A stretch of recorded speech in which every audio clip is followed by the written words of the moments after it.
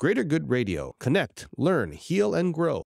You know, there's a saying, it's like perception is projection, right? So it's like what's going on inside of me, I'm going to project externally and then use that as my mirror to kind of try to more or less fix or resolve what's going on inside.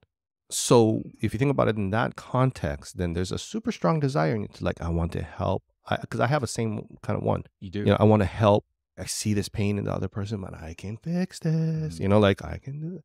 So what is it in you, or what that is the driving piece of that? Not so much the strategy, but like what is the origin piece? Because what ends up happening is by helping externally, we're more or less mirroring what needs to happen kind of internally. That's what you see in your plant medicine journeys, right? In the breath work and the meditation, it's no longer like turning away and tuning out. It's being able to tune in and turn toward it in a safe space that can be held, which is what we needed initially, right?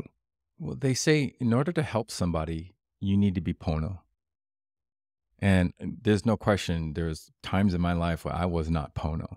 I was not Pono. I wasn't, I need to just focus on me and doing what I need to do. What's your definition of Pono? Just be right. Mm-hmm. And be right is like wholeness. I mean, that's how I see it.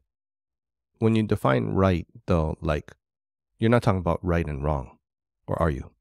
No, I'm talking about just being right. You're just feeling like complete. If you resonate with Greater Good Radio, please join our community at www.greatergoodradio.com, where you can get access to exclusive content and offerings. Hope to see you soon.